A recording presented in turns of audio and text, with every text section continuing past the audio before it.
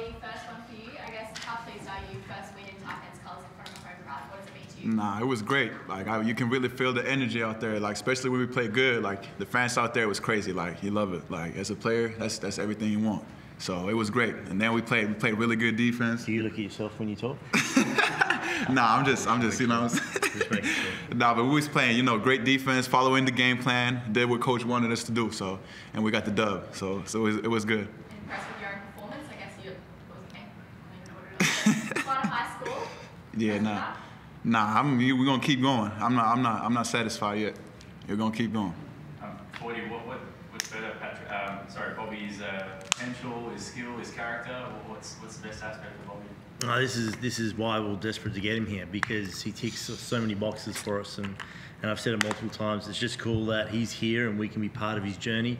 So when he becomes big time and he forgets about us in 6 years' time, we can say we're there at the start. But no, this is what I mean. He's having him just in the change room, in the locker room, practice, just the energy he brings. It's great. It's exactly what we want. And in that second quarter, like, did you feel sort of a little bit like sort of proud to see Bobi get going, you know, and really have a great stretch for the first time, you know, since he's joined the squad, and to perform the way he did? That made you feel a bit good, seeing him hit threes, block shots, taking charges, and then doing that kind of stuff. Oh, because he's capable. So it's not a surprise when you're like, okay, like he's good, and we ride that momentum and we keep going. And no, like it's cool that he's doing it because he's capable, and it's great to see it. But you know, not surprised by it because I expect the same when we play Brisbane on the weekend. I guess, Forde, how pleased are you? You guys got 14 points up, and then the margin obviously came back. How pleased are you for the boys to kick it out for the rest of the game? Yeah, I guess this is what we reflected on again, like in New Zealand. You know, we found a couple of times in New Zealand, especially in that first half, we had the opportunity to blow out, get a 5-point lead and blow it out to double digits, and we never did it. So today we were able to get it out to double digits, and then we just couldn't push it out to 20. Because this is the thing, like you're up 5, be up 10, you're up 10, be up 20. But this is part of the process. We knew what we got, going into the season, and maybe we got a little bit spoilt with, the results being immediate, but people forget that was a 2-year process last year. Where this year, with the group we have in, we're trying to fast track into 8 months. So this is expected. This needs to be addressed and highlighted. We don't get away with just getting the win. It's important that we keep addressing the things that we need to improve on. Right now we're like a lion cub that's got the prey in our mouth and we don't know how to kill it yet. So we'll keep nurturing that and getting better. Any update as to why Josh or Roberts didn't come onto court? He just sort of got back on the court today. It was hard, especially for Sam Meninga and AK as well. It was hard to rotate them through because South East went a bit of a small ball lineup. So it really wasn't a match-up for bigs.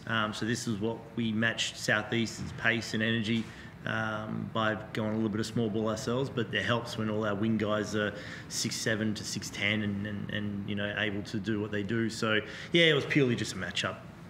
Bobi, how valuable do you find it?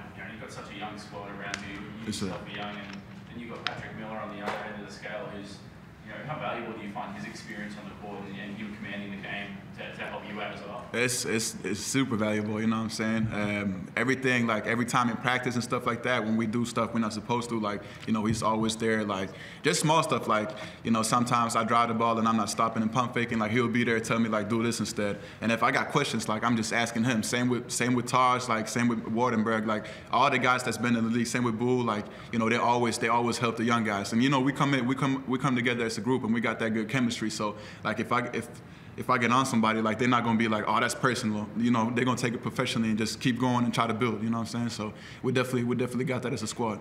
Forde, you came in on demand. Were you impressed with anyone in particular who's really stepped up and performed?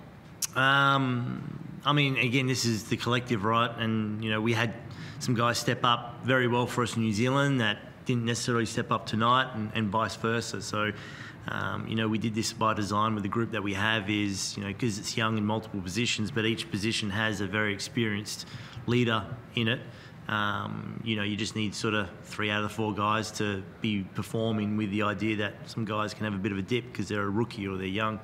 No, like everyone sort of, that had to step up, needed to step up and did so. And then everybody else is, we will bounce back and do well in Brisbane. Forde, tell us about Patrick Miller. Obviously, I imagine we probably asked you about 6 times in the past 2 weeks about him. But again, he showed that experience in guiding these guys around the court, top scored, putting up numbers in these last 2 games.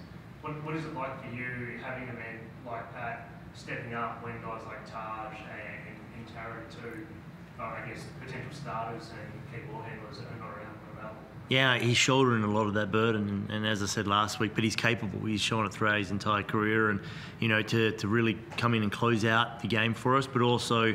When South East started switching, we ran just an early on-ball set, and he was able to pick his moment, whether it was on the pass, whether it was on the shot, and get into the rim.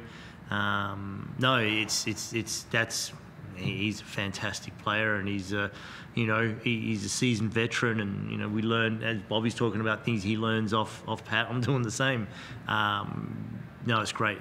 We're lucky to have him. Thanks, everyone. Awesome. Thank you. Appreciate y'all. Thank you.